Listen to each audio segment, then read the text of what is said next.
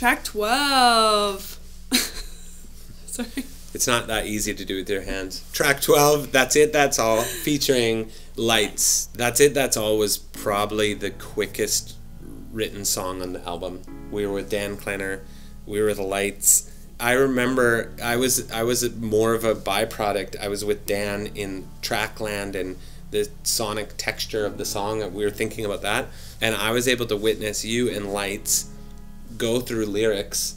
I would say that song, like, obviously we tweak and edit over and over and over again, but the guts of the song was like there within an hour or two, pretty close. And I was watching you guys.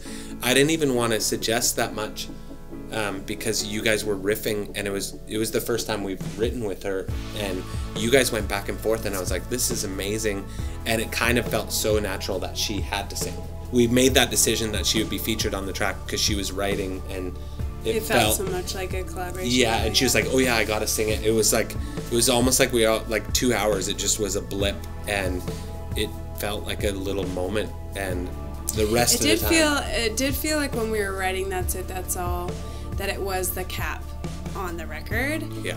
And Lights has been so inspirational to us and to me, and such a supporter of our band. But also just having her there and being able to work on this with her, it kind of felt like we were also in the same place at that moment. Like, we were going through a lot, and this is like mid-COVID, and just like feeling like a sense of letting go and realizing how much we couldn't control.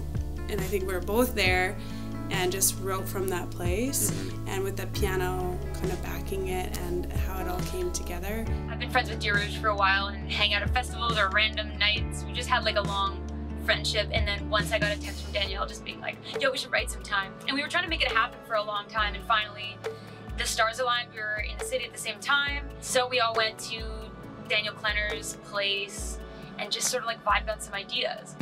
And it was really natural and cool, and we're similar in a lot of ways in the way our creative process goes. I think I look at Dear Rouge and I'm like, that's like me but split into two parts. Drew and Danny are like this perfect combo of creativity, both bringing a different side of the brain, and it's cool to see them work together in music form. We sat there for a couple days and just listened to things that we liked and jammed on the piano and threw it back to some like Robin style stuff.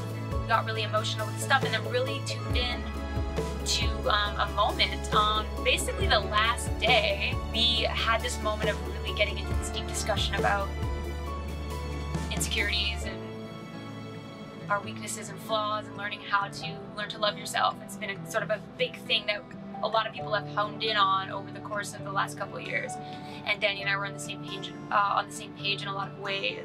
So we just started to sing about that, and it was this really cool intimate moment, and everything really flowed from there. It was just a really natural writing process about something that was really raw and real, poetic and emotive and powerful and hopeful, and yet really vulnerable. And That's It, That's All. That was the song.